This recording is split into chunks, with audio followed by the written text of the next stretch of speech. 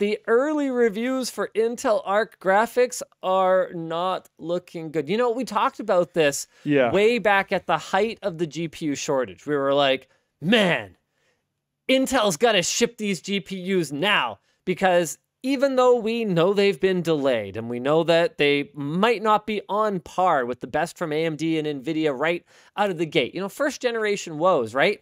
If they manage to ship something today, it's an automatic W, because the pricing for everything else is so utterly ridiculous that they couldn't possibly look like idiots. And yet their timing was like hilariously bad. Yeah. Because the market just tanked, which is great, to be very clear. Yeah, great for gamers. Not great for Intel necessarily. Overall performance for the entry-level Alchemist GPU looks like the GTX 1650 Super or Radeon RX 6400 in most real-world tests, and it's often beaten out by its competitors. Now, strangely, it seems to perform much better in synthetic benchmarks, but unless your name is, I don't know, Kingpin, you probably don't care that much about synthetic benchmarks, and you want to play actual real games. In what appears to be Intel's reviewer's guide, the only times that this was not the case in Intel's own internal testing were Nicara Blade Point, where it beat the 1650 Super by 2 FPS, and the RX 6400 by 6 FPS, and Nizhan, where it got 200 FPS across the board. I have never heard of either of those games. You guys will have to forgive me for being such an ignorant gamer. Okay, so I'm just looking into this. Naraka? Oh, Naraka. Sorry, excuse me. Naraka Blade Point. Looks like a very highly rated game.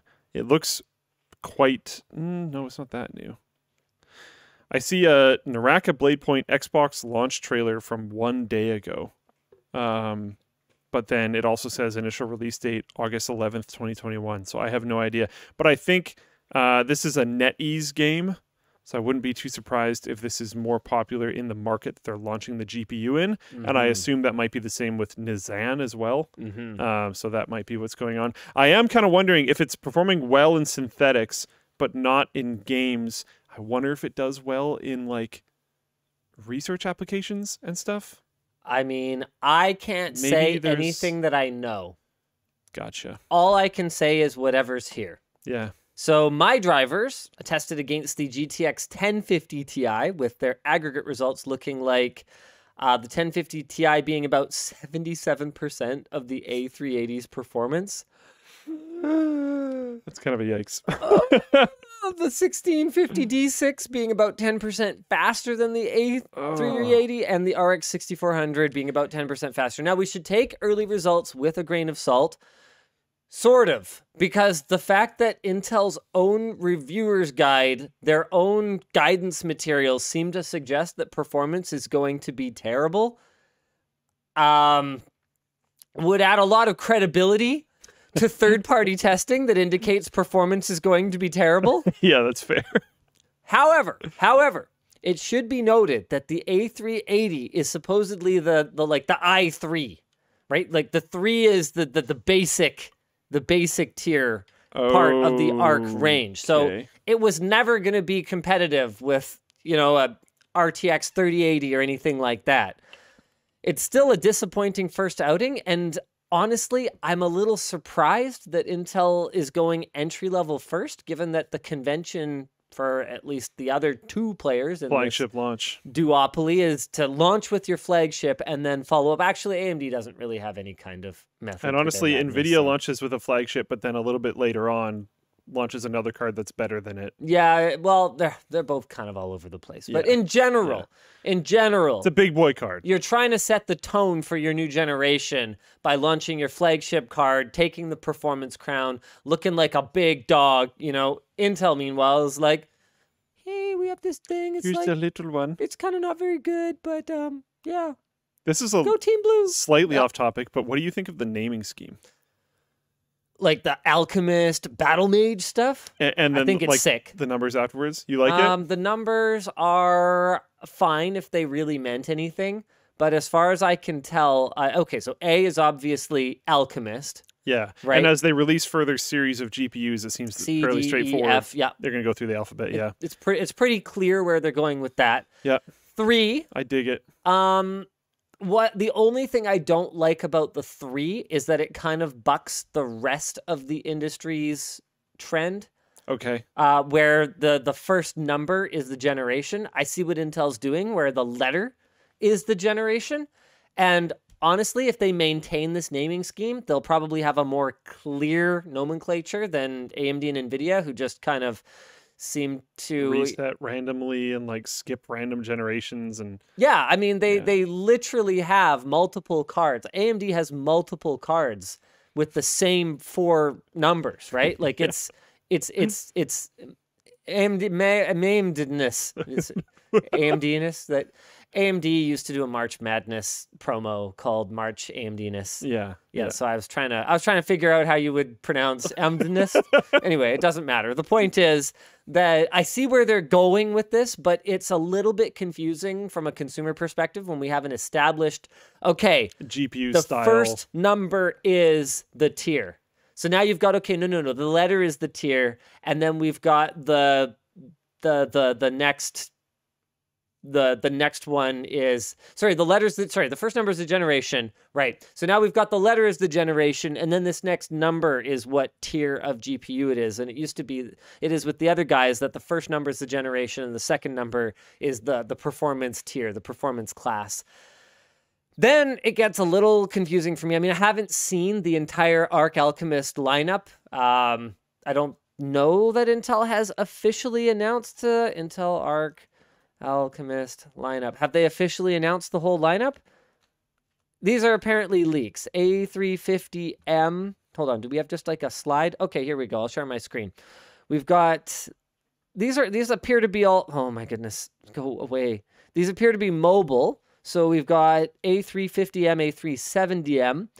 So that all kind of makes sense. It's Alchemist, it's 3-tier, and then it's either a 50 or a 70, and then you've got, it's pretty typical for these companies, to leave an unused digit in case they ever want to do, which is fine, an A355 or something along those lines. But the funny thing about that, to me anyway, is that more often than not, they're going to end up using a suffix anyway, Pro, XT, GT, GTX. Or both. Yeah. Or both. So you're kind of sitting there going, okay, well, you got to pick a lane.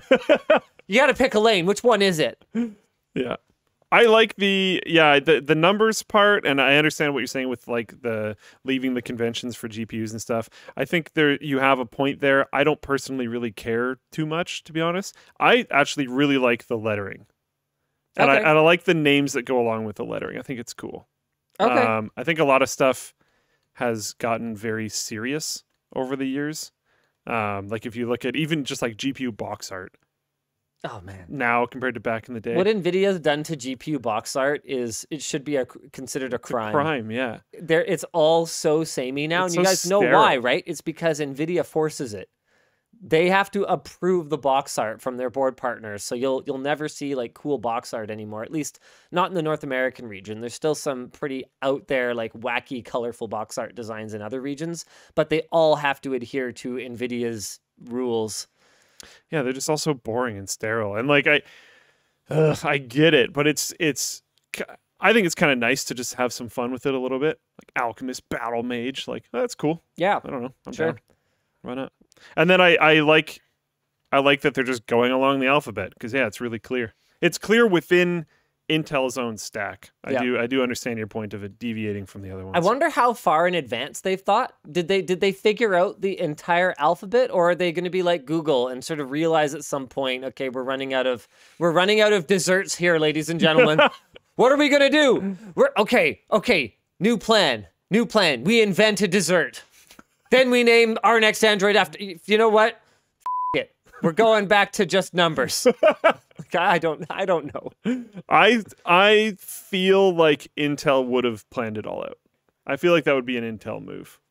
I feel like I might have said something like that until back when Intel transitioned their Xeon branding to this whole gold, silver, bronze, platinum nonsense that means absolutely nothing with respect to performance or the application that that particular chip is intended for. So no, Luke, I really do not think they thought it out. I had this thought like a while ago. It wasn't like, I mean, like a couple weeks ago of like, you know, like we dog on companies for like bad naming schemes all the time. I should make sure that like I say good things about the next one that's actually good, and then you bring that up. Yeah, no, it's pretty. So that was horrible. It was pretty rough. That was a complete failure.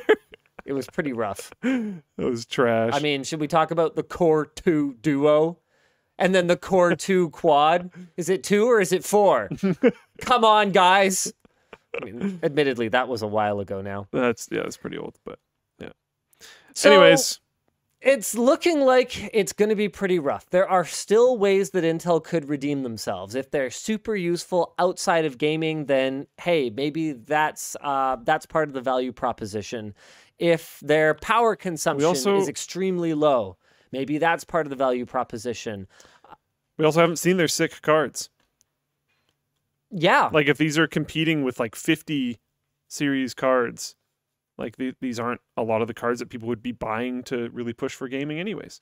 So we'll have to see we'll have to see when they bring their big stuff out. And to be fair, I don't think that I could call this like a disappointment, because I don't think anyone thought they were going to come out swinging super hard either. I mean, I think a lot of people were hoping for it, yeah. Especially fair enough. During the shortage when GPU pricing was just pushing gaming out of reach. Yeah. For a majority of people. PC gaming was legitimately out of reach for a lot of people. I had communications with a bunch of people over the last couple of years that were like, yeah, I mean, if my computer dies, I'm just done. Yeah. It's like, yeah, that's fair. Yeah, for real. It's just too expensive. Another thing that we know about Arc Alchemist is that it's going to support both AV1 decoding and encoding. So it could be the only GPU you can buy today that will still be able to keep up in the video transcoding world 5, 8, 10 years from now when AV1 is prevalent. Yeah. Not now. Yeah, I mean, not now. AV1 is sort of not super relevant today. Yeah. But someday we hope. Thanks for watching, and thanks to XSplit for sponsoring this week's clips. XSplit is perfect for content creators or businesses, and you can save 10% off with code Linus using the link in the video description.